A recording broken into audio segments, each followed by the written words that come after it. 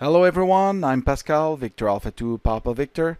Tonight I will be trying my DV4home. Well, I did plug it last night and play a little with it, but let me show you the DV4 mini slot in the back of the device. What you have here in the slot is actually a USB slot that you can insert a DV4 mini into it. You see that, and it will give you the exact length of the DV4 mini. And it's easier to put in using with the antenna already at the end. So just to show you, and I'll explain how it works later on. Now it is booting, and there's no power switch on the DV4home, but I did plug it on the power supply. So and my power supply, I use the switch and I turn it on. So you can use the power pack that comes with it, but you can also use your power supply switch to turn it on. So now you see this is the welcome message when it's booting. You just see momentarily the IP address of the device. Now it's showing the software version. And it takes a little while to boot, but not that long, as you can see.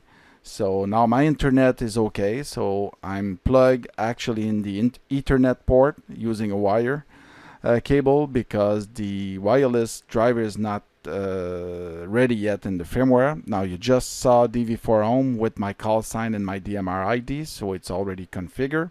When you boot the first time, it will show you the HTTP with your IP address with a /user.html. If you type this in your browser, you will go directly to a setup where you can enter your DMR ID. I will enter mine. And you can enter your call sign. So this, you only do that once when you connect. You can change it if you want over time. So you do OK, and now it's configured.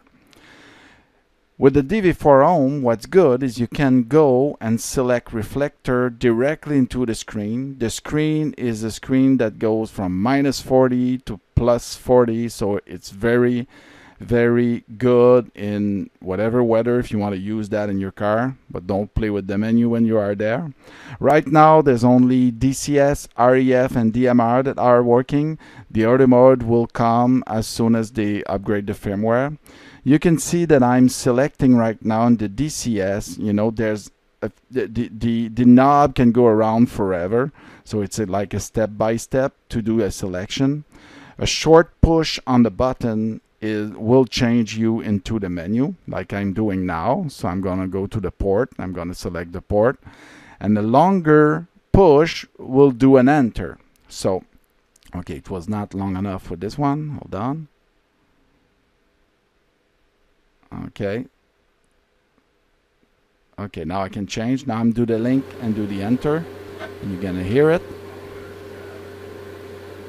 DCS 020 Bravo. Okay, now I just showed you how to do the setup with the DV4home directly with the menu, but you can also go into the web interface and do the setup from there. So that's pretty easy, and you can actually access it from anywhere in your home using the web server, and you can change it. Also, I installed the DV4 mini into the DV4home, but this is not shown in the menu. I'll tell you why. The DV4 mini software has an option in the expert tab to be able to find on your network any DV4 mini that is running. The DV4 mini, now that you can see with the address 121, is actually the DV4 mini that has been installed into the DV4home. So from there, you're able to actually remote control the DV4 mini that is in the DV4home. And then you can close your computer and use it as a normal DV4 mini standalone without any PC. So this concludes this video. So I hope you enjoy 73.